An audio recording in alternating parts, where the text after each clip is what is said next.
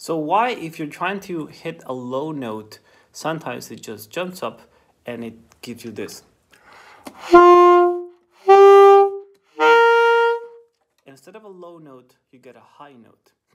That is because there is too much happening here. There's too much tension, too much stuff, okay? So we go like, we bunch up like this. We put extra tension, okay? So the secret is to learn how to relax, okay? So don't try to attack the note straight from the bottom note, okay?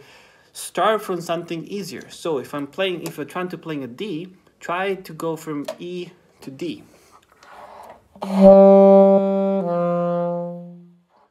If that's too hard, maybe try just G to F first.